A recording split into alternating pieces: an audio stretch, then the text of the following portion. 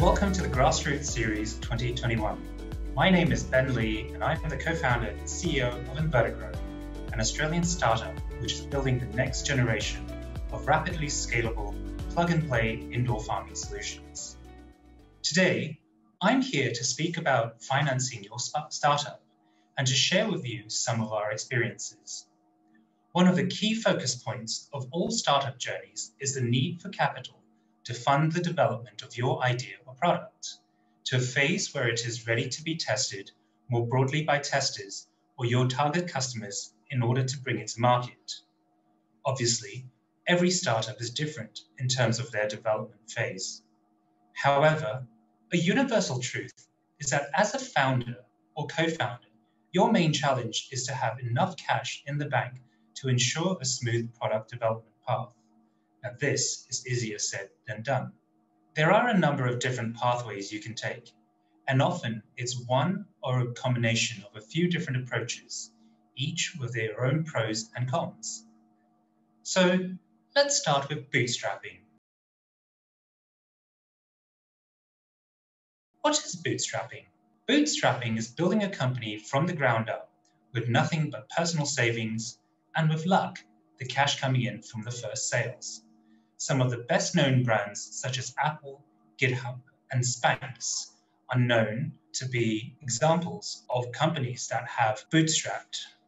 While this is one of the most preferable options when building a company, since the founder or co-founders retain complete control, it takes an immense amount of discipline to have the right combination of confidence, risk tolerance, determination, and competitiveness.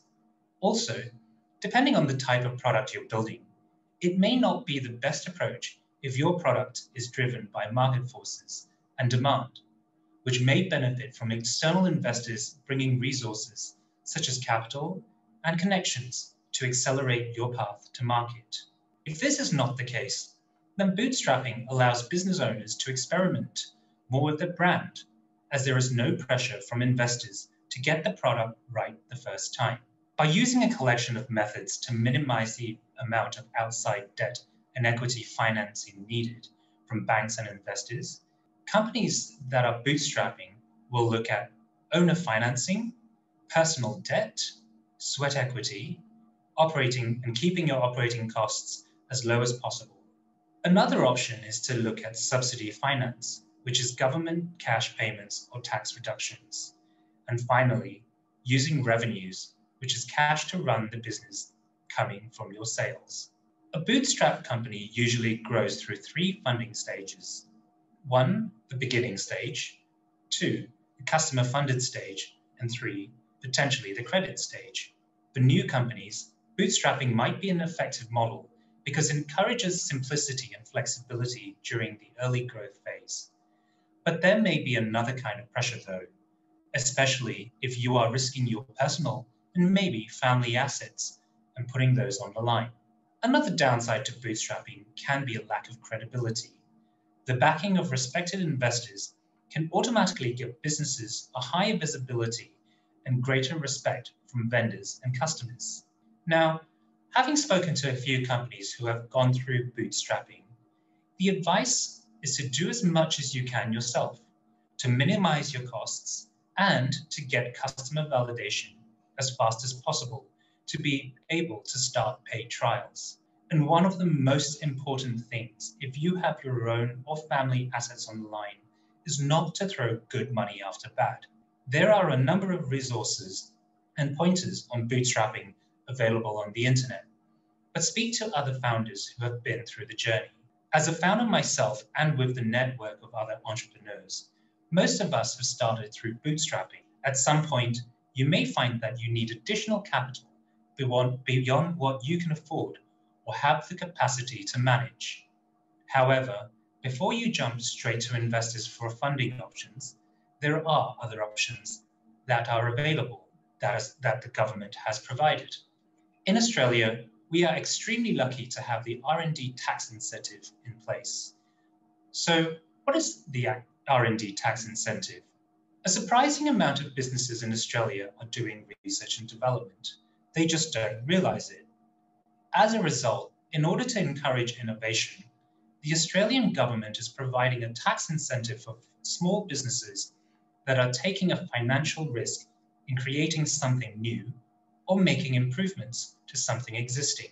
From a startup perspective, especially if you are pre-revenue, this tax incentive is equal to 43.5 cents for each dollar spent on R&D.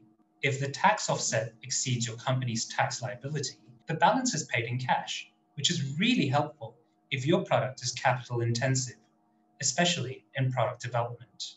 But be aware that this benefit is accompanied by a rigorous regulatory regime, and in recent years has attracted more scrutiny and increased review activity by the ATO and Oz industry.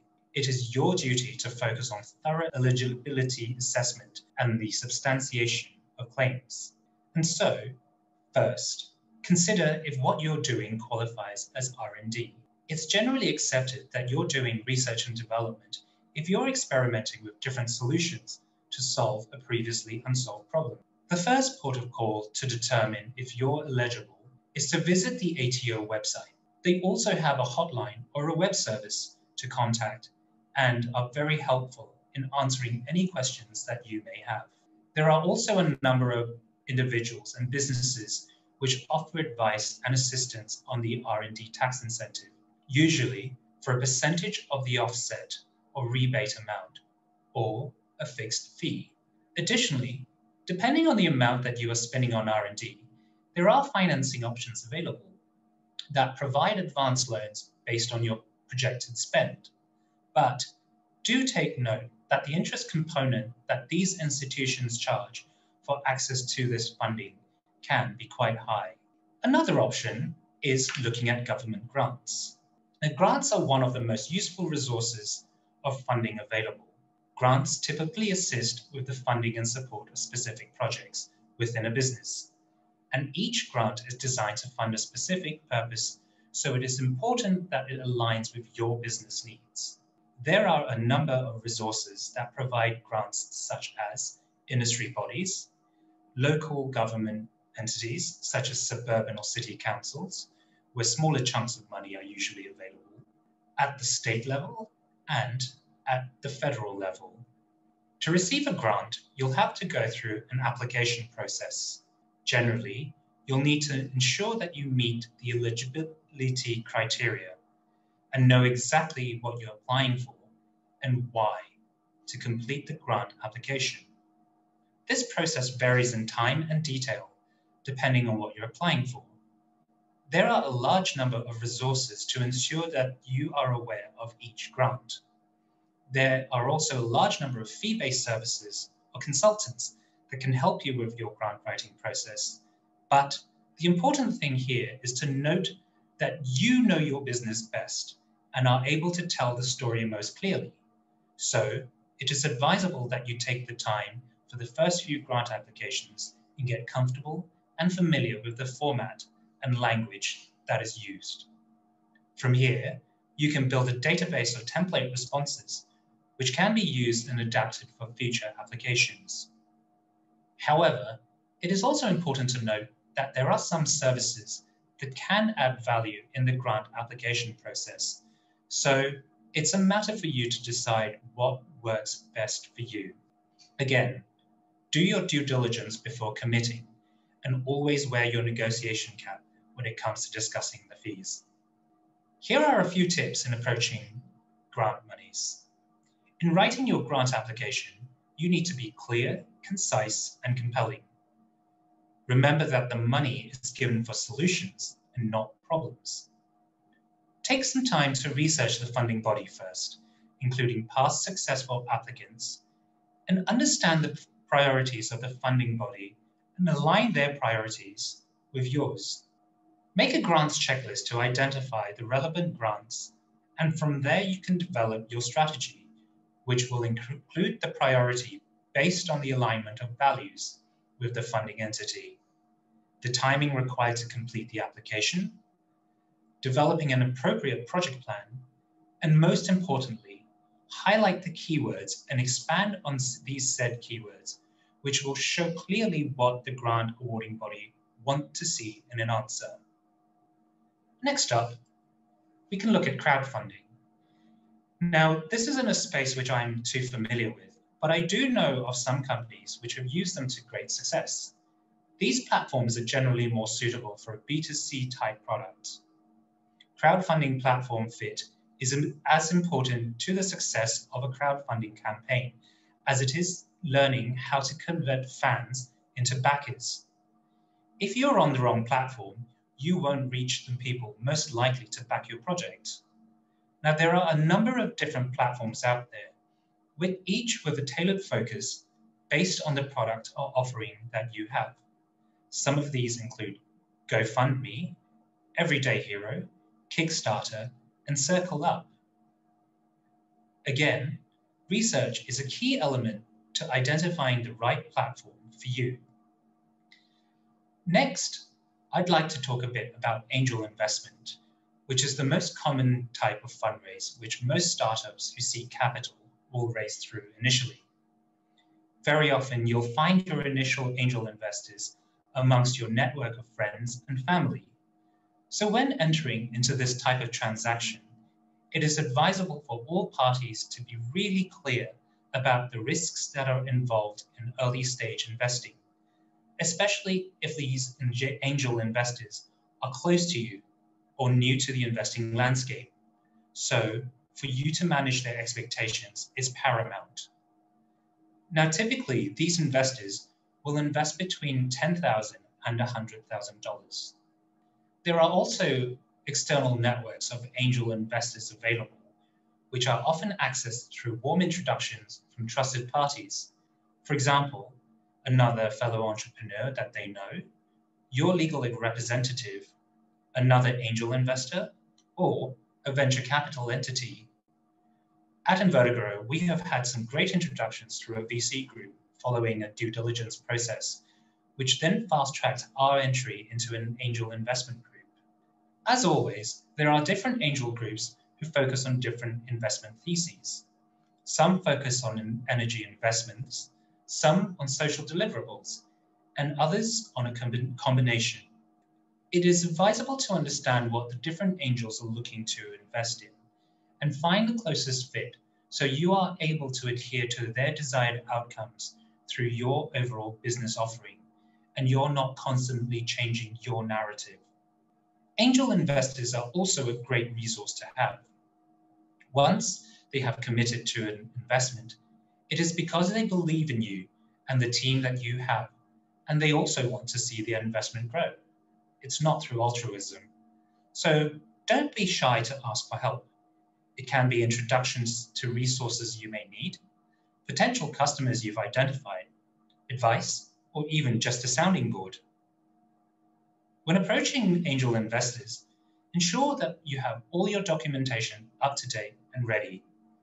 A few founders that I've spoken to in the past, or some which have sent me material for review, make the mistake in thinking that just because it's someone you know or are friendly with, that there will be leniency in the documentation that is provided.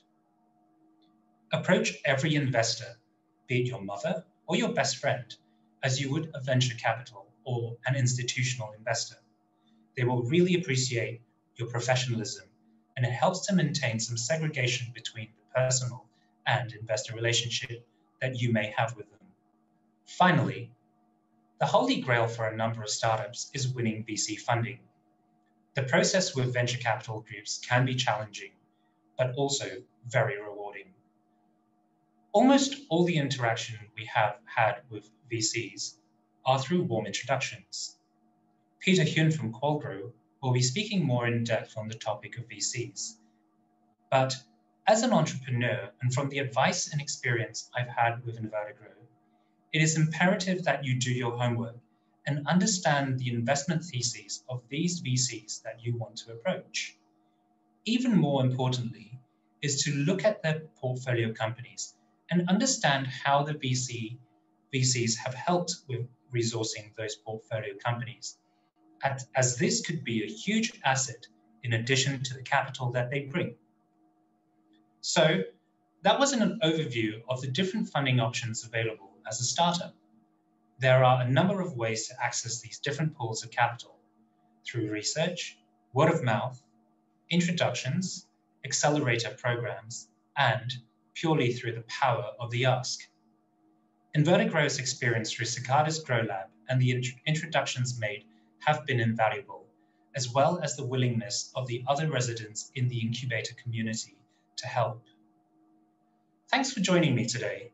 I'm Ben Lee, co-founder and CEO of InvertiGro for the Evoke Ag Grassroots Series. Hi folks, my name's Peter Huynh and I'm a partner at a VC firm called Qualgro based in Singapore. And today I'm delighted to have the opportunity to take you through a short workshop on capital raising, and it's for the Grassroots Series.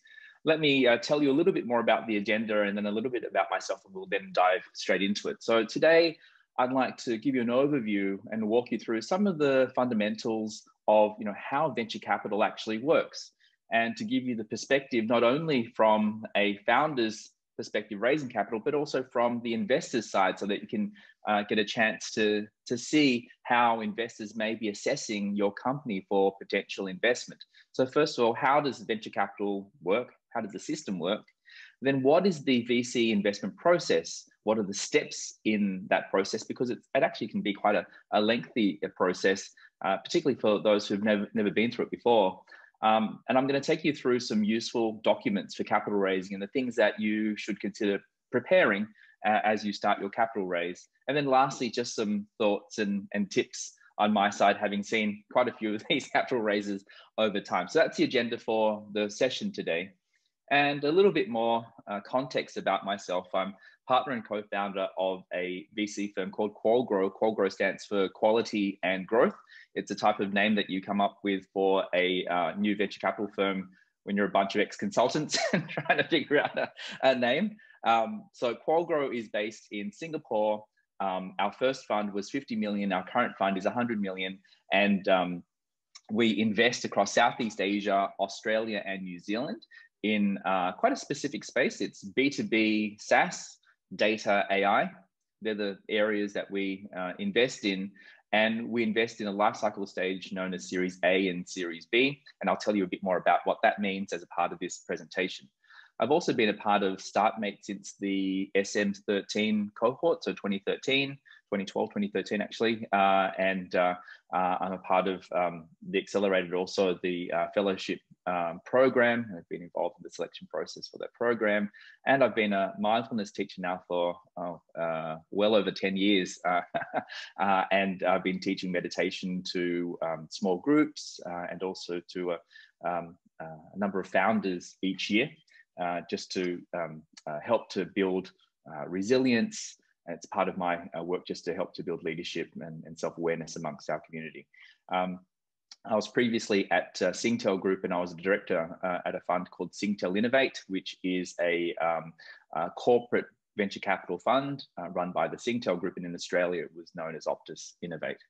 So enough about me, but hopefully that gives you a little bit of perspective. Let's dive into it then. And what I'd like to start by doing is just giving you an overview of how venture capital actually works, the system, what actually happens. So imagine that you're a venture capitalist. Okay, venture capitalists raise money from essentially private investors of some form. They could be pension funds, they could be university endowment funds, they could be charitable foundations, family offices, large corporations even. And so, as an example, for Qualgro, our first fund was mostly made up of investors from large corporations. They were the main investors in our fund. And in our current fund, our second fund, we have investors from more sources. We have institutional investors, pension funds, sovereign wealth funds, as well as large corporations. Many different funds have different sources of capital, and it will range, but it's typically in this group that is in the box below on this chart. And now those venture capitalists will then, invest in startups, the box to the top left there.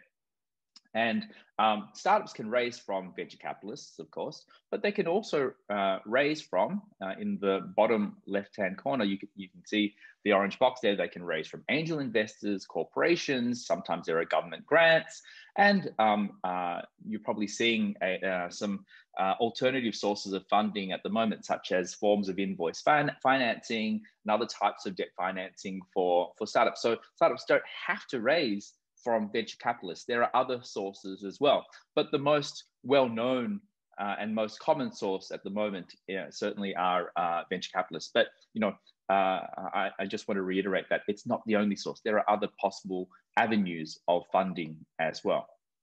And so venture capitalists, invest in startups, and essentially they're investing for some type of shareholding, whether immediately or subsequently, in that startup, right? They've bought some shares in that startup. Okay, now, how does the venture capitalist make money? Well, they make money in only a few key ways. Firstly, is when that startup grows large enough to IPO on some type of stock market. And in that event, an investment banker is involved because they help to facilitate that IPO to happen, right? That listing to occur.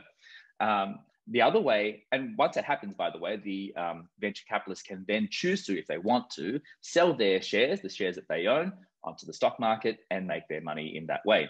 The other way that venture capitalists make money is if that startup is bought by another company. Usually it's a larger company. And that process is often facilitated as well by investment bankers, this box on the top right. Okay, and in that event, if a large company is buying a startup, they're buying all of the shares essentially in that company, including the shares that are owned by the venture capitalist firm.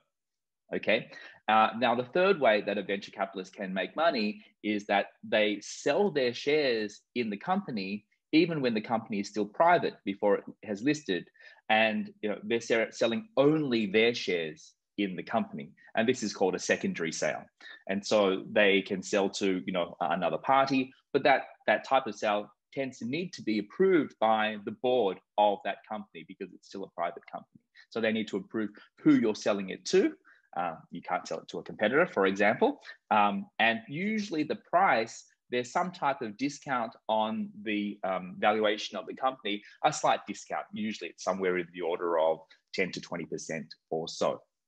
Okay, so these are the ways that venture capitalists make money. They invest when a company is small, help that company to grow, therefore growing the value of their shareholding. And at some point in time, there is an exit in the form of an IPO, an acquisition, or some form of secondary sale. They're the ways that VCs make money. So hopefully that gives you an overview or a sense of what happens within a VC firm and how they make money. In every other scenario, the venture capitalists will not make money, right?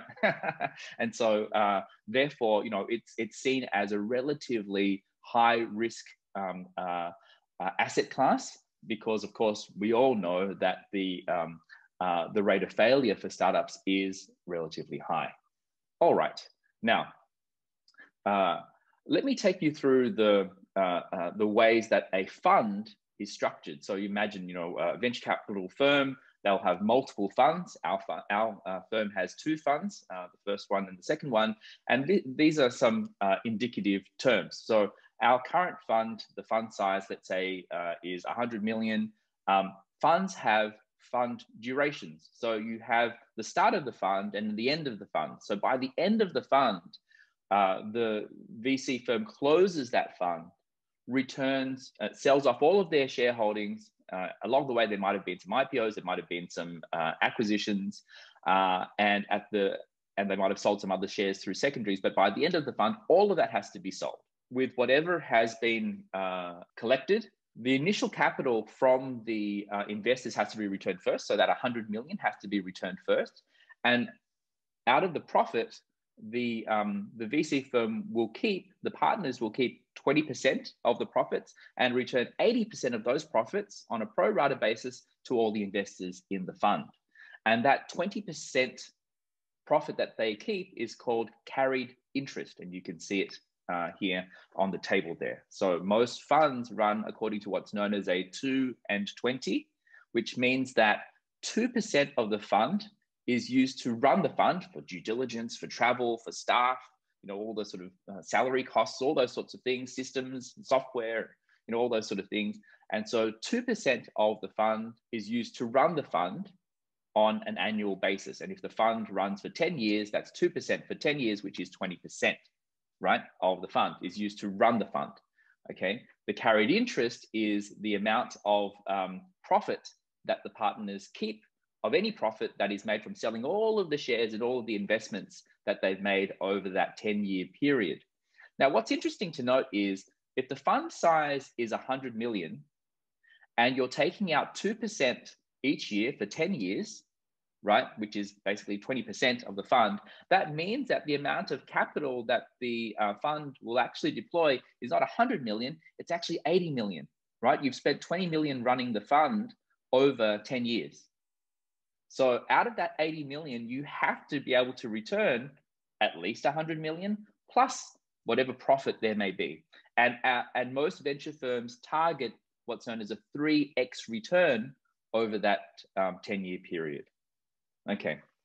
I know that this might be a little bit confusing, but hopefully that gives you a sense. I want to give you a sense of how these funds are actually run and what the incentives are on the investor side. And so some other aspects to note are that the fund typically has what's known as a fund close. And so the clock starts once that fund closes, right? Most funds, in fact, all funds have what's known as an investment period. And the investment period is basically the period in which the fund has to make its investments in various companies, right? Its first investments in those companies. And for our fund, we have an investment period of 4 years. So from the date of the close to when we can no longer make new investments, it's 4 years. Some funds have a period of 3 years. It's usually between 3 or 4 years. Now, after that period, the fund can only make follow-on investments in existing companies. It cannot make new investments in new companies. And that's why usually after this period, most VC firms will have had another fund raised so that they can continue to invest in new companies. Okay. Lastly, on this page, each fund tends to have some type of fund strategy. It could be investing in a particular life cycle stage, seed stage, Series A, Series B, growth stage. It could be a strategy around a particular geography. So for example, a lot of the funds based in Australia predominantly, or some only, invest in Australia or Australia, New Zealand. Our strategy is to invest across Southeast Asia, Australia, and New Zealand. And most funds have certain themes or focus areas that they invest in. So we invest in B2B, data, SaaS, AI, and some funds, have quite broad remits. They'll invest in, anything within technology. Some focus on ag, of course. Some focus on biotech. Some focus on medtech, so on and so forth. You get the drift. And so, what does this all mean? What's the so what? The so what here is that it's worthwhile finding out where a fund is in its fund horizon. What does the fund invest in? What does it allocate in terms of new investment versus follow-on investment? All these sort of details of a fund. It's worthwhile doing your research and finding out, whether online or through your initial conversations with the fund, just to see whether all of these variables could fit. And so a lot of this is actually online these days, but you'll be able to find out quite quickly through your first interactions with any VC firm. All right. Okay. Now, I've talked a bit about Series A, Series B, seed. What does it all mean? And I don't think there's any strict definition, but this chart hopefully gives you a guideline of what this all means, at least what it means to us. When we talk about early seed within our firm, we're talking about really accelerator stage companies. It's either a concept or a really rough prototype MVP, or MVP is not even built yet, but there's some validation work that's happened to test the hypothesis.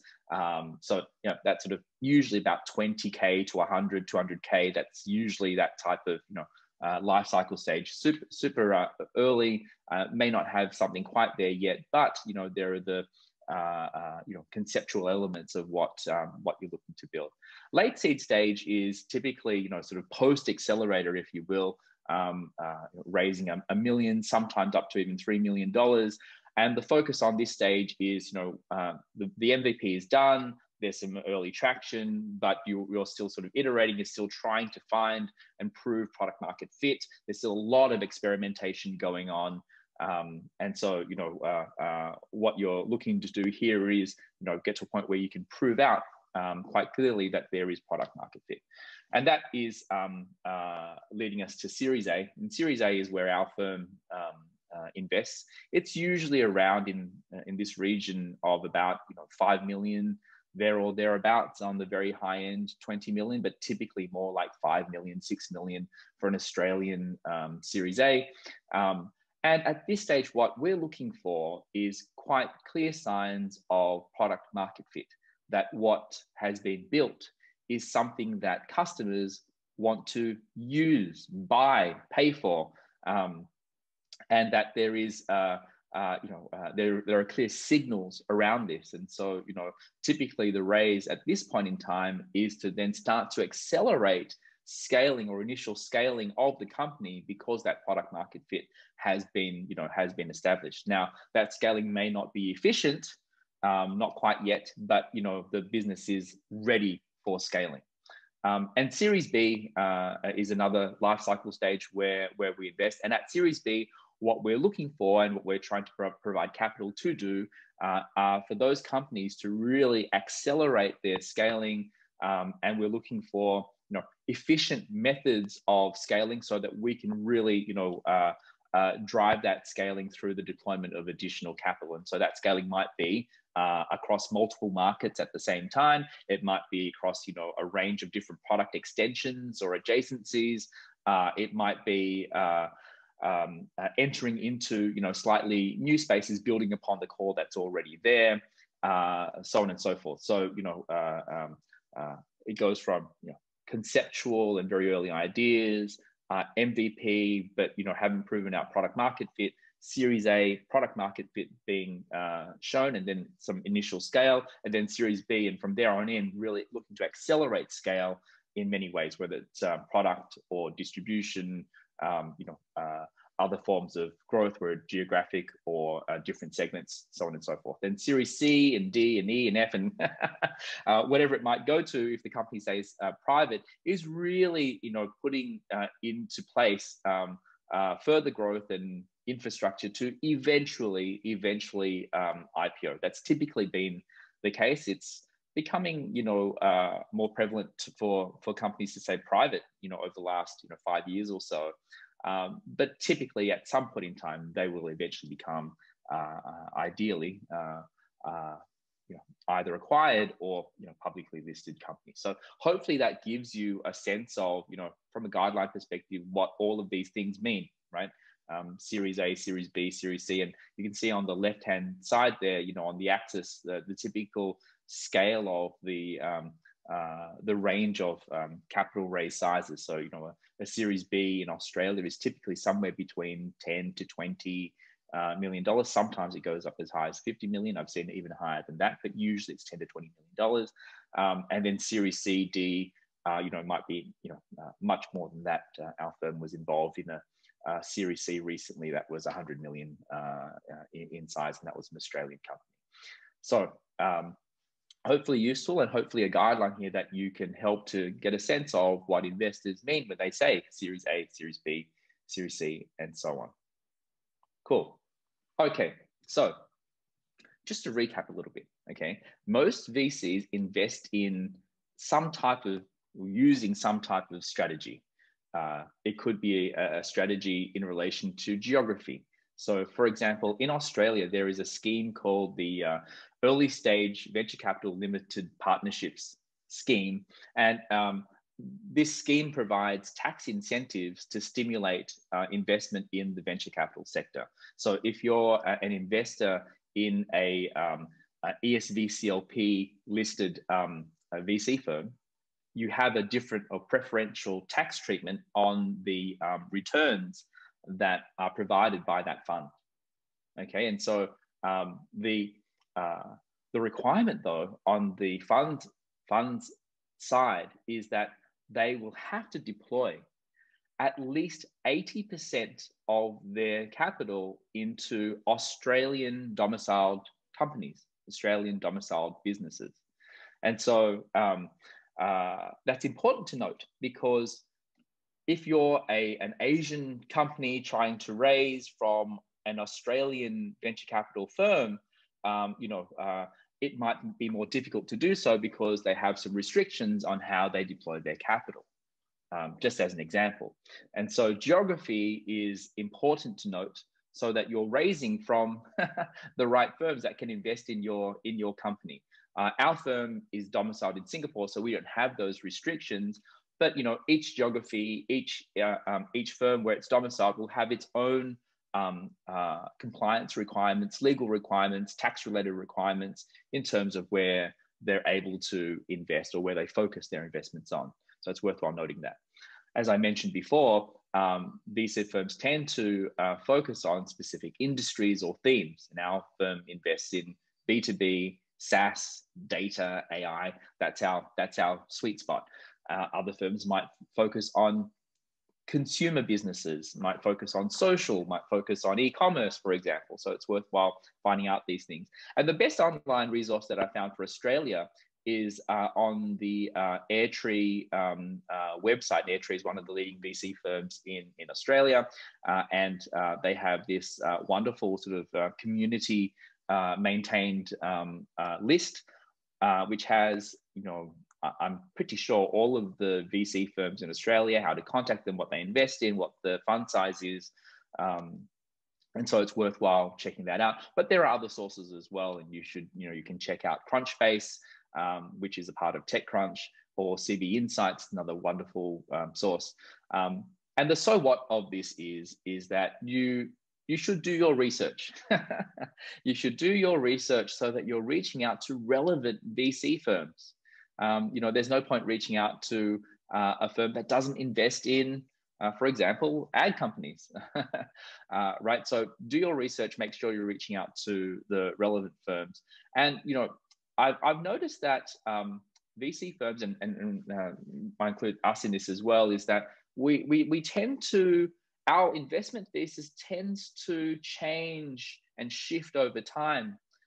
So for example, maybe, using Blackbird Ventures as an example, I think when Blackbird started, a lot of the investments were very much SaaS investments, but then they started to include hardware investments and investments in space and in, plant-based, meat and those sorts of things, while still investing in SaaS along the way. So, and for us, for example, we very much started in sort of Southeast Asia, Australia, New Zealand from a geographic perspective, but we started to make some investments in Europe as well, right? So the strategy of VC firms tends to shift and change slightly over time, and so I found that the best source of truth is just to look at the entire list and the timeline of what that firm has invested in over time, and you'll see how that has shifted and changed, and you'll get a better sense of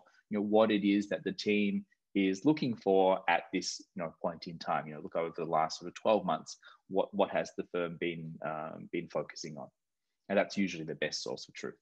Apart from asking them yourself, of course, when you get the chance to have a meeting with one of the VC firms. But that's a so what, right? Do your research, find out and see if you can find the VC firms that are relevant for the space that you're in.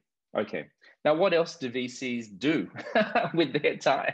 Well, I can't speak for all VCs, but I can share with you what we do. And they're really in these sort of 4 buckets. And let me take you through them. So the first thing that we do, and what we spend, of course, a lot of time on, is sourcing, which is, meeting as many companies as we can, meeting other investors, meeting with accelerator groups, ecosystem builders, universities. And these are all very important sources of, meeting with potential investments for us. And of course, we have our own personal networks and relationships that we've built up over many, many years. So sourcing is a very key component to what we do, so that we have a great chance of seeing all the potential companies that we could maybe invest in. We also, of course, have to invest the capital that's been raised from investors. So we source the different companies, and then we invest in some of those companies. And to give you a sense of the the ratio, we see roughly 500 companies a year, roughly, and across our entire team, which is about 10 people. And we've been around for 5+ years now, and in those 5+ years, we've made, and I think we're closing our investment number 28 at the moment. So we've seen more than 2,500 companies, and we've invested in 28 also. So that's a ratio for us. Other firms, it might be different. I know that some of the large Australian VC firms are probably seeing something like 1,000, 1,500 companies a year across their entire team. So yeah, I mean, it's that's why it's so important to do your research and make sure you're relevant, right, as you approach a VC firm. Okay, in any case, we invest the capital raised from investors, right? So we're assessing those investment opportunities, making those investments, and then when there's a chance to exit at a profit by selling our shareholding in whatever way it might happen, as I mentioned earlier, that's what we do.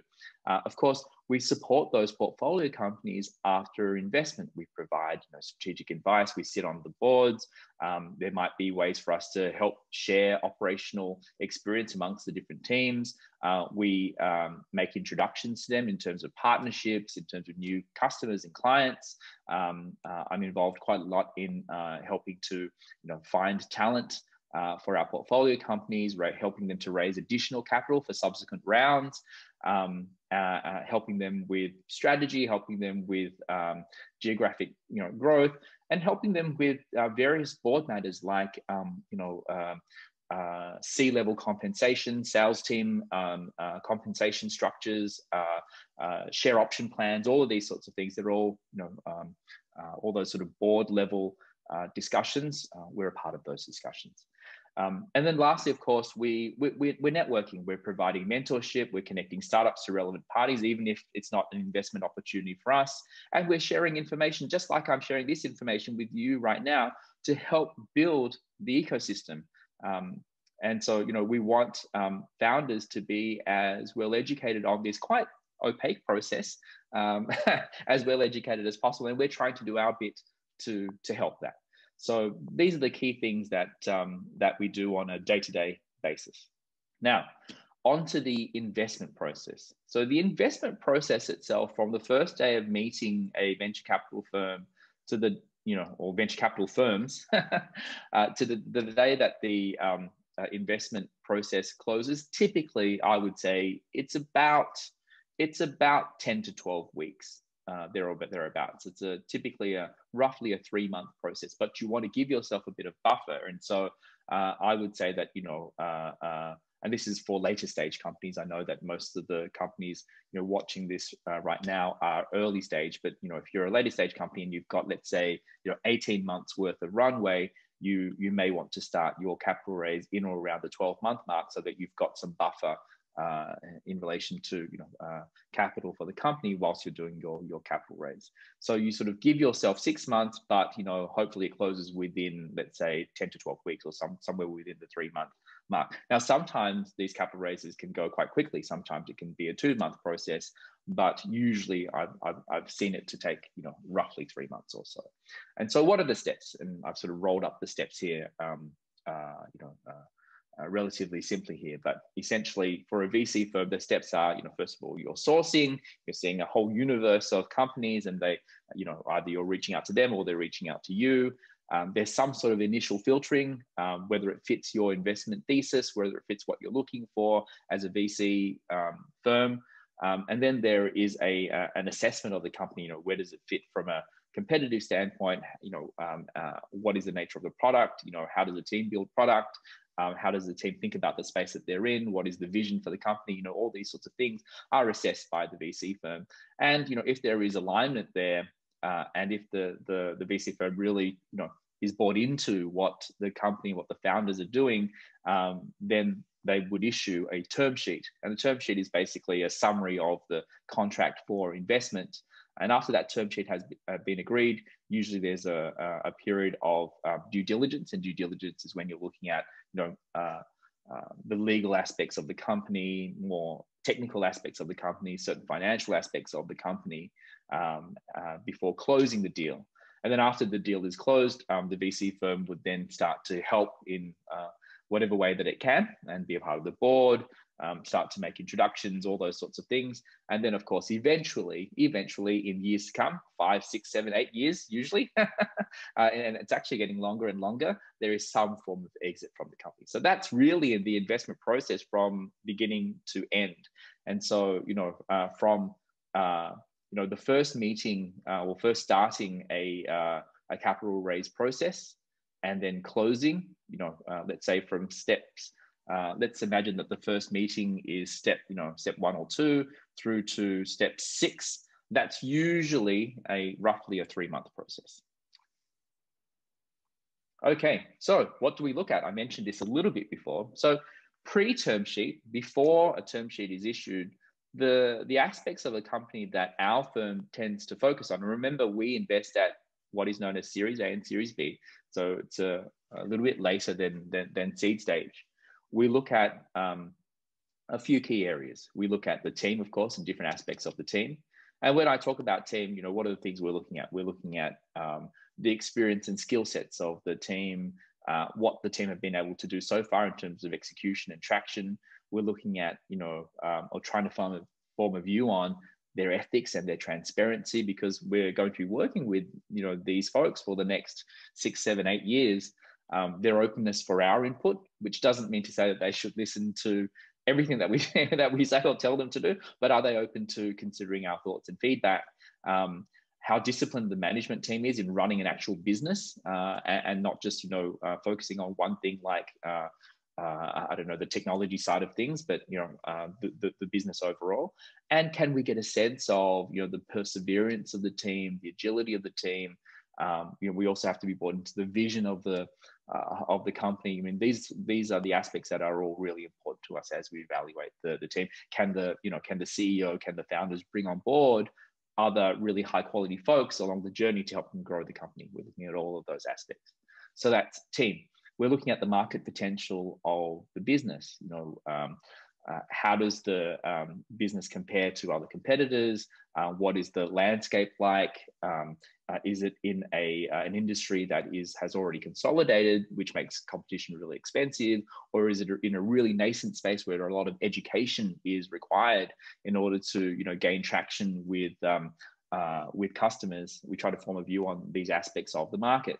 Of course, we're looking for some form of differentiation, some form of competitive advantage, something that's different and special about what the company is building, or how it's building, or what or how it's doing what it's doing, such that it stands out from its competitors. And what could that be? So we're trying to get a sense of what that differentiation is. Point number 4 here is around traction. So how much traction has the team achieved to date? What have they been able to do with the resources that they have had so far? And we tend to focus on these sort of top 4 areas, team, market potential, competitive advantage, traction. We tend to focus on that much more, but we also look at what is the potential path to profitability over the next few years. We don't have to be investing in companies that are already profitable, but we want to get a sense that eventually the unit economics make it possible for the company to be a profitable one. Also, what could the investment terms be? And then lastly, what is the exit potential for this business? Is it more likely to be a business that is going to be acquired, or could it list? Or what are those potential exit scenarios? And we tend to spend a lot less time on these sort of aspects. They're much more amorphous, and spend a lot more time on team, product, right, market potential, differentiation, traction. Those are the areas that we tend to spend much more time on. Now, let's say we have aligned on all of those things. We've issued a term sheet. and then we've done our due diligence, all of that work ends up in what is known, at least in our firm, as an investment committee memorandum. And the topics of that investment committee memorandum, the table of contents I've just provided here on the screen. So, what is an overview of the company? Why are we investing? Describing the product, what it does, how does the business make money? How does it price its product? What is the competitive landscape? What does it look like? Traction, financials, technology, legals, the team, investment terms. So, all of the things that we've collated in terms of the company and our assessment of the company to date all gets put into a paper, a document, which then goes through an investment committee, and then we vote, and we vote to proceed with the investment or not. And by the time that we've done this work, essentially, we will be making the investment. But these are really the key reasons why we're making the investment, and an overview and an understanding of the company. And we want to understand the companies that we invest in deeply, so that we are very clear in what we're investing in, but also so that we can provide meaningful help with the right context in relation to the company. Now, I'm going to talk you through a typical investor presentation template. And what you're going to notice is that there's quite a strong correlation between what you include in an investor presentation and what the investor will eventually include, at least in some way, shape, or form, in their own internal investment paper. There's probably a very strong, almost one-to-one mapping between the two. And the template that I'm going to talk you through is a template that is on the Sequoia Capital website. Sequoia Capital is one of the oldest and one of the largest VC firms in the world. And they have funds based in the US and in India and in China, and it's a very well regarded and renowned venture capital firm. And this template comes from their website, so please feel free to go to their website to take a look. But these are the key topics, and I'm just going to talk you through them. So what is the company purpose? What is the problem that you're trying to solve? I'm sure you've heard most of this before. What is your company's solution and what makes it different? Why now? Why is now a good time? What's been evolving in relation to your particular space that makes now a great time to be launching this company? What is the market size? Is it a large enough problem? What's the nature of the competition? What's the nature of your own product? What is the business model? How are you going to price what you're selling? How are you going to make money? The team, of course, which is very important, and you can include your founders, but also other key members of the team, and from time to time even members of your board. And then lastly, the financial aspects of the company. How much are you looking to? What is the financial state of the company at the moment? How much are you looking to raise? How are you going to deploy the capital that you're raising? Okay, so that was a very quick rundown, only because I'm sure you've seen these sort of investment templates before, and I'd encourage you to just go to the Sequoia site and you can just read through it there. And there are a bunch of great templates online, but typically has that flow. Now, there are other useful documents that that are worthwhile preparing as you're entering a capital raise. And so the first one is a 1 to 2 page teaser or summary that you would send as a part of the first introduction to a venture capital firm. And the reason why this is really helpful is because if I receive one of these summary documents, I call them one pages, if I receive a one pager and the opportunity isn't really relevant for our investment strategy, what they call the investment thesis, I could then forward that one pager to another VC firm where it could be relevant for them. And if they're open to connecting, they'll say, great, this looks interesting to us. This kind of fits what we're looking for. I'd love to be connected with the founder. And so it's worth your while to, put together this sort of 1 or 2 pager, which is a summary that you can then use as a part of your own qualifying process in relation to, approaching a VC firm. But if it's not relevant for them, they can then use that to then, hopefully make an introduction to another VC firm. And the way that investor introductions work is they do what is known as a two-sided introduction, which means that they will forward, your investor presentation, or sometimes it's just a written blurb, to the other VC firm. And if that VC firm opts in by saying, yes, I'm interested in meeting with the founder and finding more about this, then they'll make the introduction, so that there's some level of interest already on both sides to connect. And that's known as the two-sided introduction. That's how VC firms introduce companies to each other. So prepare that 1 to 2 page teaser, because it could be helpful to, make your capital raise more well-known amongst relevant investors.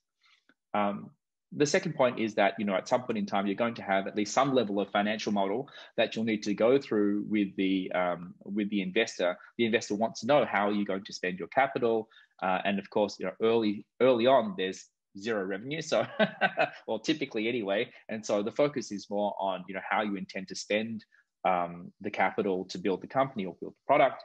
But it's good to have at least some level of financial model. Early stage companies will have less sophisticated financial models. Later stage companies will have much more sophisticated financial models, because they'll have a wealth of data and experience and traction from which they can leverage in building their financial model. But at some point in time, you have to have an explanation of how you're going to spend that capital. The third thing here, the data room, this is typically more for slightly later stage companies. So seed stage companies tend not to have so much of a data room as such. But I've got a link here, and there is there's a great post online of what should be included in a data room, but it typically includes things like incorporation documents, key contracts, employee contracts. I mean, all those sort of things that a VC firm would need to go through from a due diligence process. And as I said, for seed stage companies, it's less relevant, but for later stage companies, it ends up being quite a few documents. And so preparing that ahead of the start of the capital raise just means that once you're in the capital raise, you're not scrambling to get information for any VC firms that would be interested to get to that stage of the discussion. Point 4 here is documents of incorporation. You need to be incorporated, otherwise there's no company to invest in. And then lastly, I highly recommend for you all to read a book called Venture Deals by Brad Feld and Jason Mendelsohn. I think it's in its 3rd or 4th edition now. And it's a wonderful explanation of all of the key terms when you're raising from a VC firm. So it'll explain to you from a founder's perspective and in relatively straightforward layman's terms what all the various clauses mean and how important they are and how they work. And so I highly recommend for you to read this book. It's a relatively short read, but very, very helpful. Okay, so what does this all mean? What's the so what here? The so what here is, first of all, understand how investor introductions work, the two-sided introduction. Understand that there are some processes here that are quite asynchronous, and so best to be prepared ahead of time, and then you don't have to scramble in case you get quickly to a diligence discussion, or the VC firm needs more details, and so you can provide them access to a data room quite quickly. And I guess the third point here is it's never really like in the movies. It's not like you're presenting in front of a dragon's den and they're giving you a scorecard at the end of the presentation. You're going to invest thumbs up or thumbs down. It's not really how it works. These are more asynchronous conversations that evolve over time. And there are certain materials that can help with the whole process of that conversation. And you kind of treat it more like a sales funnel, if anything, and you're qualifying along the way. And some of these materials and information, hopefully will help you along the way. Okay, all right. And we're going to end off now with some useful tips and tricks. They're not really tricks as such. They're just really some tips from, what I've noticed working in this space for the last, 10 years or so. Firstly, as you're going through the process of validating your concept, your business, your idea, seek feedback from customers, friends, mentors, and not just investors. Okay. Investors play one part in the whole sort of ecosystem. They have a role to play, but they're not, geniuses or, you know, savants or anything like that. Some maybe, but I'm not. In any case, you know, they have a role to play, but, you know, there's no point sort of treating what the investor provides you as feedback as gospel, right? Have a broad set of you know, sources from which you can seek relevant feedback for what you're doing, and the best feedback, I think, comes from customers. If you're going to embark on an investment, you know, capital raising process, make sure you're prepared. Make sure that you have, you know, prepared those documents that were mentioned previously.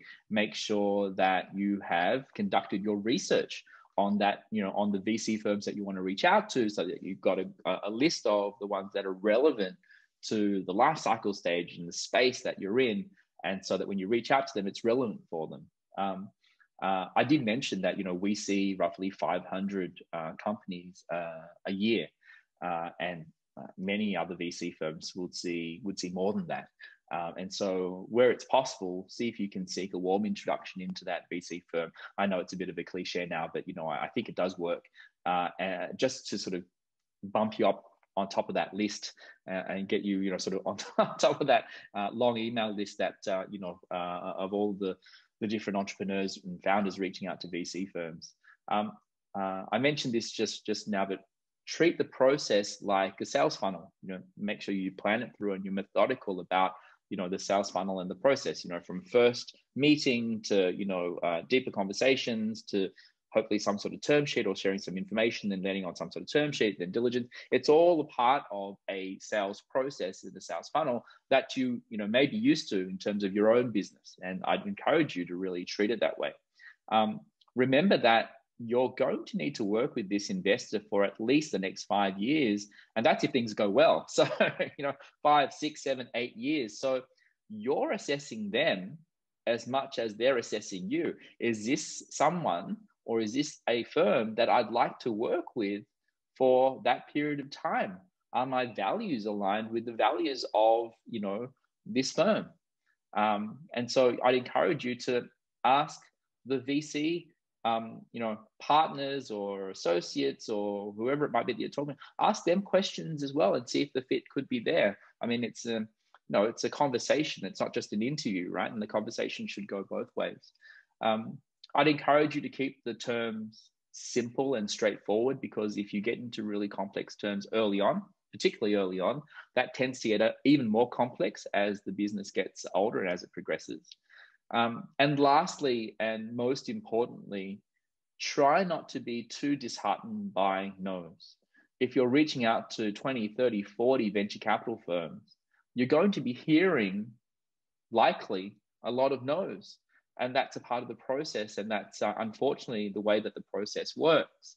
And so, you know, try to see it as more of a matter of fit rather than a matter of, you know, worth, right? And that's how I look at it when I'm looking at investment opportunities. Does this fit with what we're trying to do? Does this fit with our investment strategy, our investment thesis? Does this fit in terms of, you know, how we're, you know, the types of companies that we're looking to invest in, and the types of founders that we can work with, and the types of spaces that we want to be involved in, and life cycle. And there's so many different factors. And so, does it fit?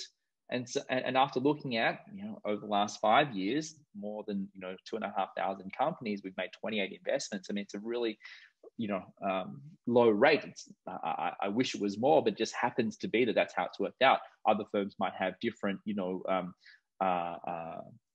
investment ratios, but I think we're all roughly in line with each other.